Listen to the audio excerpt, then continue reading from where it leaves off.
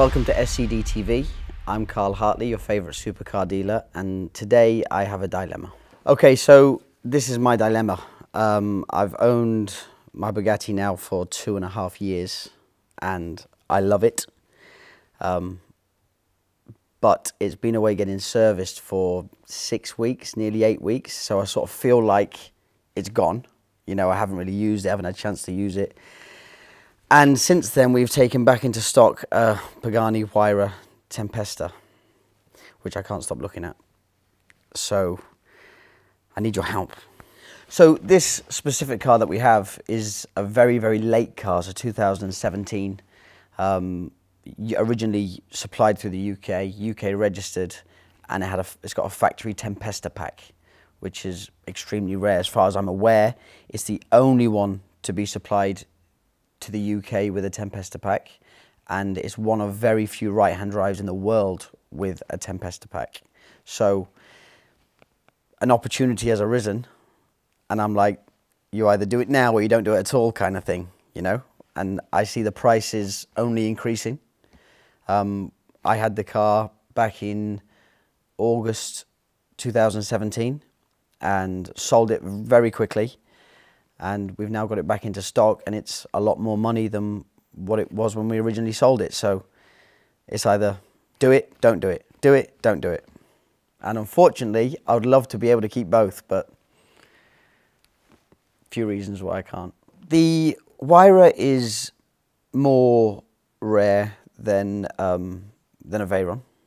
Numbers-wise, they're very short. I mean, I think in total there were 100 Huayras made in the world, compared to 450 Veyrons. Obviously, there's different variations of Veyrons. You know, you get your Veyron, your Grand Sport, your Super Sport, your Super Sport Vitesse. So, you know, I do think numbers of Huayras will increase with the Roadster that's just about to come out. And I know there's some BCs that are being made. And then there'll be some special editions. And Pagani being Pagani, they'll make a final run of like 5 cars, and then they'll make a final run. And then they'll make, definitely this is the final run. And then they might make another 10. When you're driving and you're sitting in the cabin of either car, the Veyron or the Huayra, there's no comparison really. See, my Veyron's 10 years old, so you're getting a 10-year-old Golf compared to a new Golf. It's completely different. But there's nothing like the cabin of a Huayra. I mean, it's, oh my God, I don't even know where to start. It's just like, it's like a spaceship. It's like nothing you've ever seen. Incredibly great quality of something that you've seen before. You've never seen anything like that. I mean, that's just insane. It all starts from when you open the door. When you open any part of the Huayra, there's carbon just coming at you from all shapes. Everything's just exposed carbon. And then you get the driver's seat, which is just shaped perfectly to your body. Behind that, you get, you know, the hidden speakers, what are all set in carbon.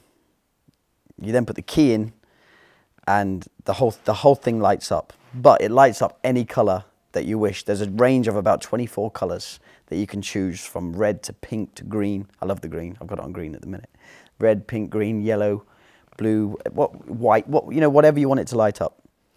I've driven a few Huayras, and I've driven that one as well. And they get a lot of attention, but they don't get the attention that a Bugatti gets, because everyone knows what a Bugatti is, what a Veyron is. They know what it is. From a 4-year-old to a 70-year-old, they know that's a Bugatti.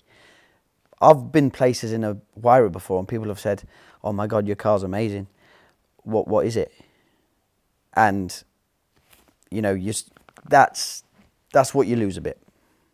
I don't agree with having any car as a showpiece. Not for me personally. I can see why some people do it, but I never keep a collection of 40 cars. If I did have a personal collection of 40 cars, then I would never drive it, because it's too nice. It's, you know, when you open the back clam, I mean, if that gets dirty, it would take about 4 days to clean. But I would drive it. I drive everything. there's a big difference in a Tempesta car and a non-Tempesta car. I mean, the suspension, the wheels, everything is completely different. The exhaust sound.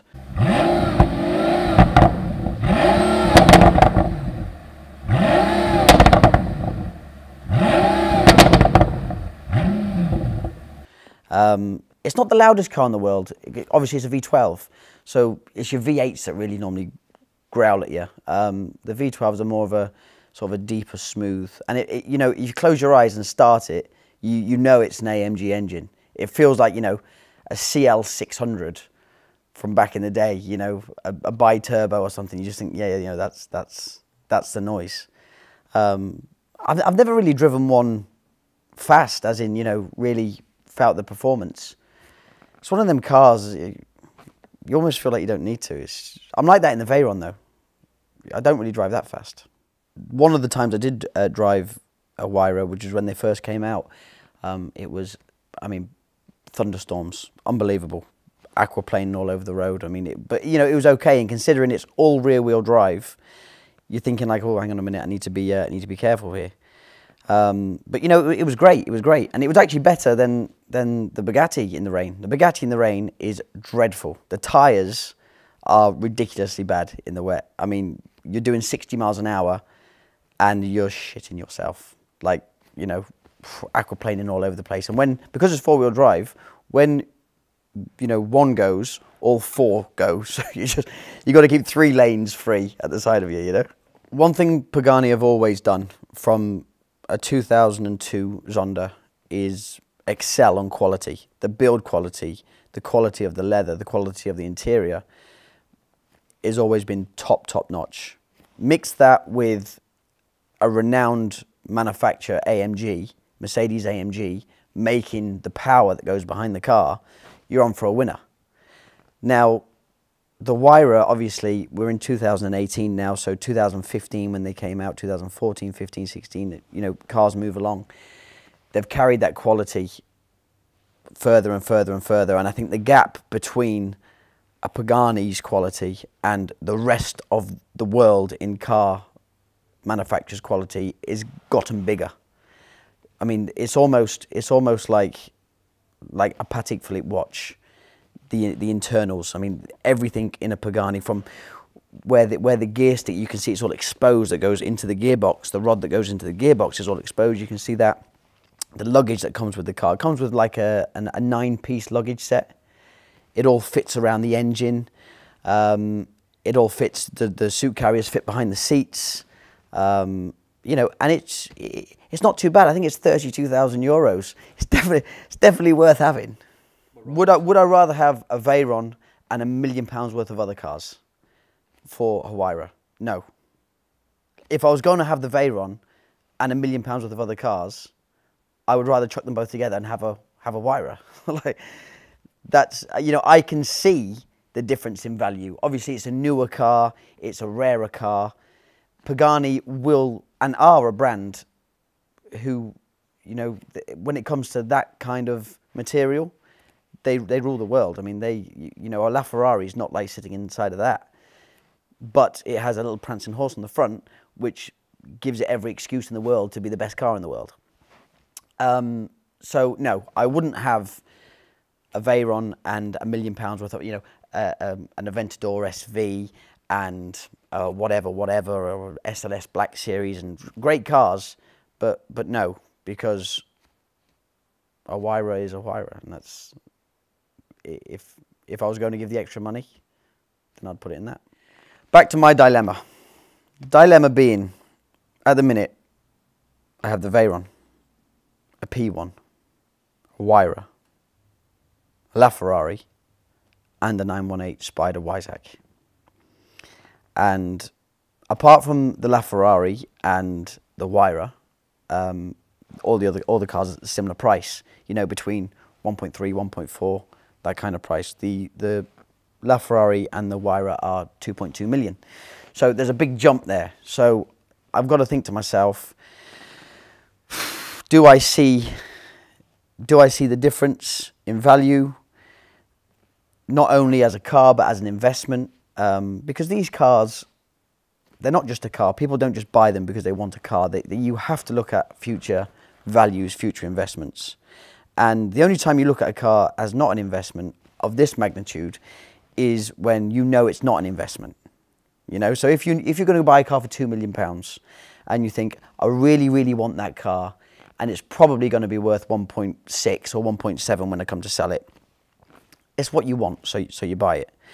What makes life easy is when you want to buy something and you have a reason not to buy it. Okay? That makes my life a lot more easy. When I want to buy something that's extremely expensive and I know that it's going to appreciate in value and I can't find a reason why not to buy it, that makes my life hard. I want a reason not to buy it. The only reason I have not to buy it is my Bugatti. That's the only reason. Like, without a shadow of a doubt, if I'd never owned a Bugatti, it would just a no-brainer. Like, definitely, without any shadow of a doubt. But once you own a Bugatti, it's everything's just different. Do you know what I mean? So it's not a case of just do a swapsy, because if it was, then you would, obviously. You know, it's £1 million. The car's £1 million more, but you can do a lot with £1 million. You know, but £1 million in the right hands could turn it into 5. But I suppose a Huayra is for the person who is there, who what's another 1 million?